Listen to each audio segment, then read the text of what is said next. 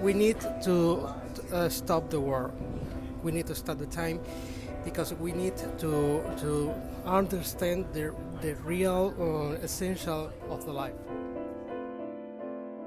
I don't want to be the preacher to others how they should behave and live and coexist. So definitely I will try to think how to just how to dream together or something, Maybe it's cliche, but it helps. I mean, with water. I mean, the new energy should be water. And even more, through the air, like a plane with water energy. Because you don't have to do roads, you don't have to, you would protect better the environment, and you will use really sustainable energy. But that's the dream.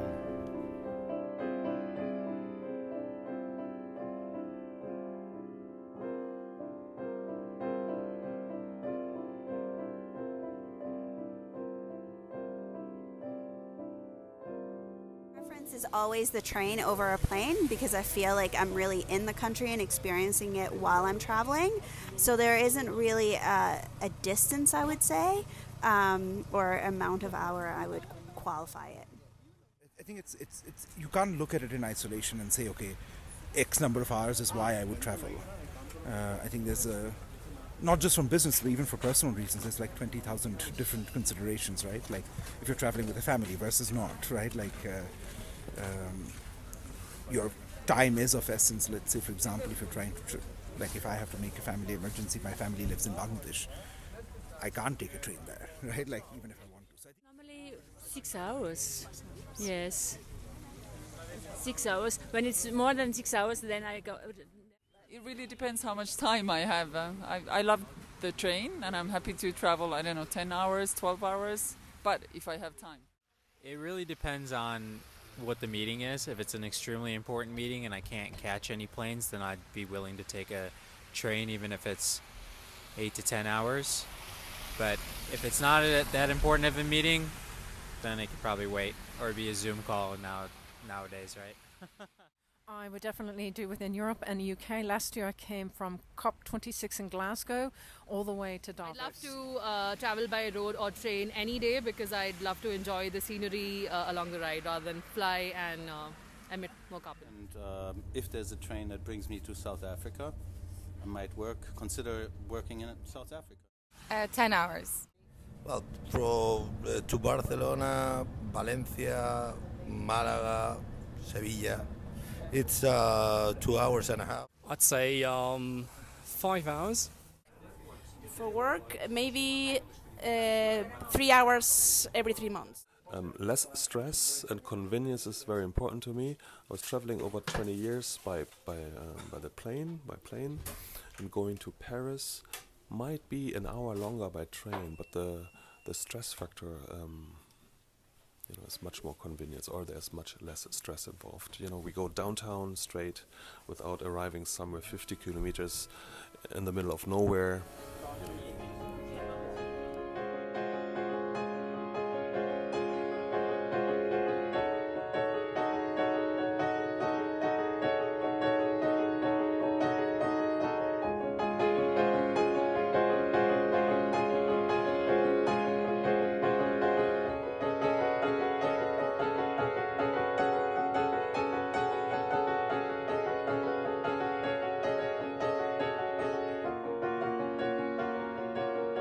I mean, it's very difficult. And I think here there's a real opportunity for the airline system to start integrating trains into their booking system. You can imagine if, the airline started being part of, an integrated travel system with rail and with planes. So you do the longer leg, intercontinental by plane, but then you can do the sort of shorter legs within a continent by train.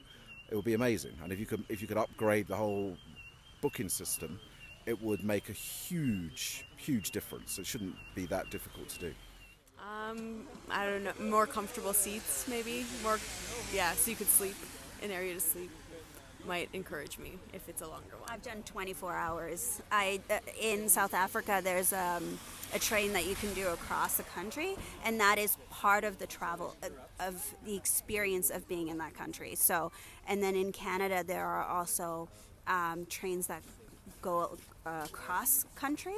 So anything that makes it an experience with the window, the setup, the accommodation amenities, the food, and being able to get it on and off would contribute to making it an experience, which means that I would stay longer and build it within my itinerary. Drive for business, that's okay, but privately I wouldn't do that because it's more expensive than going by car or by a low-cost carrier like EasyWing or something like that. Space, and that's it. Savings. Okay, right. Like if I can do like Paris in an hour and a half versus like 7 hours on train. How many days you spend outside of the office? Functional Wi-Fi. Silence, perhaps. Convenience.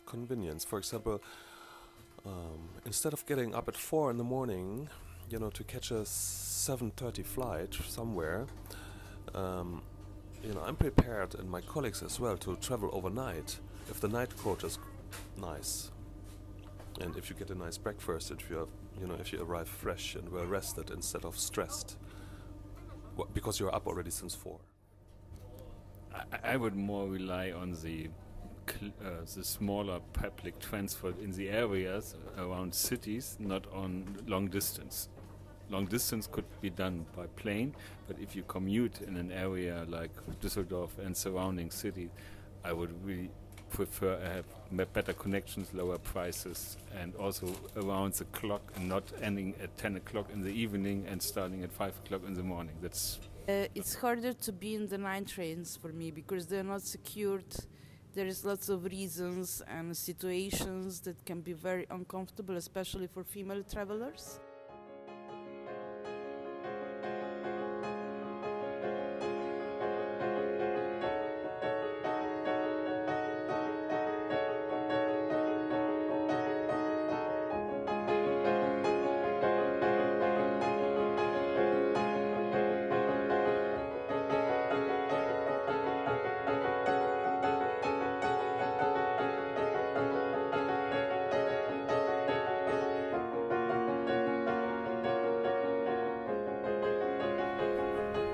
I think it depends a little bit on the working style. So the advantage of flying for me is simply that I go to the airport.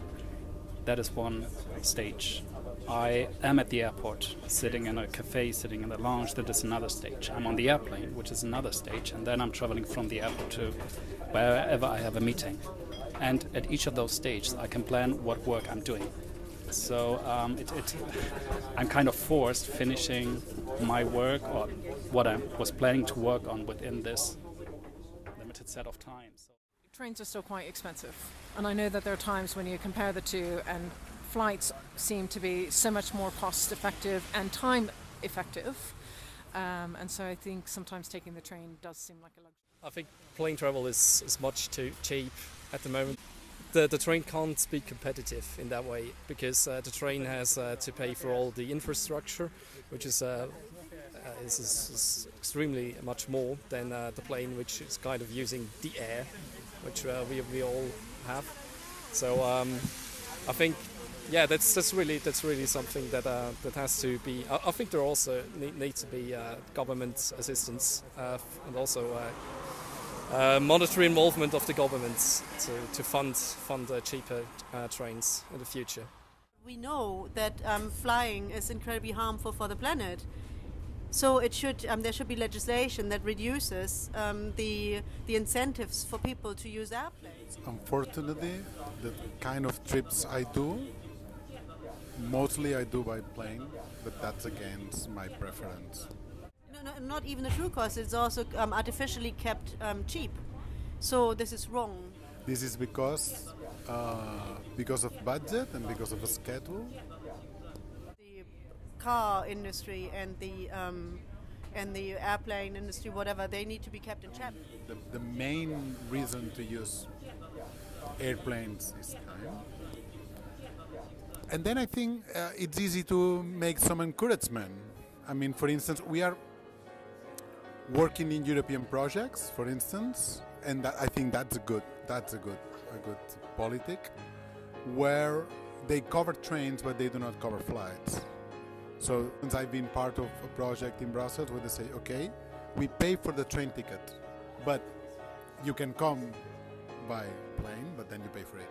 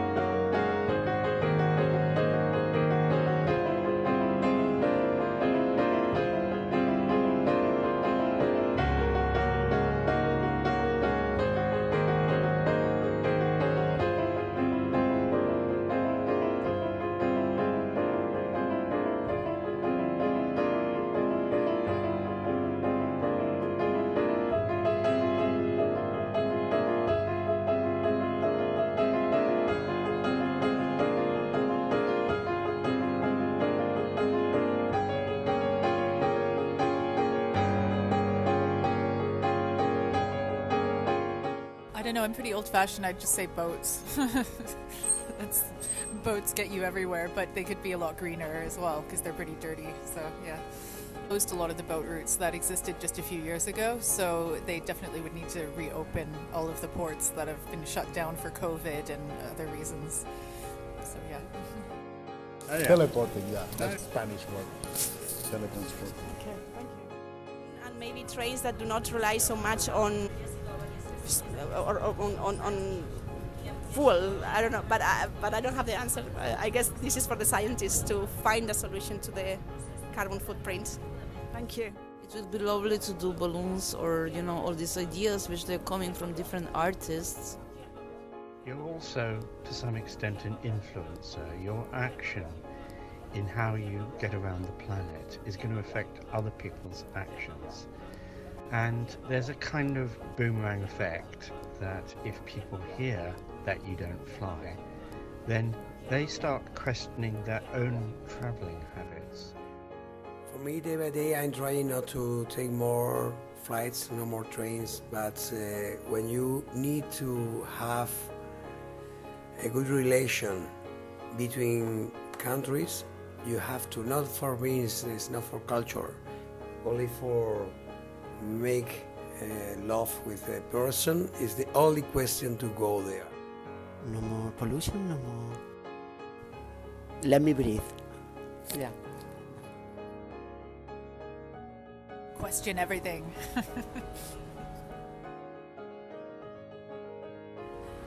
Live now. That's good. I would write solidarity, let's be nice to each other.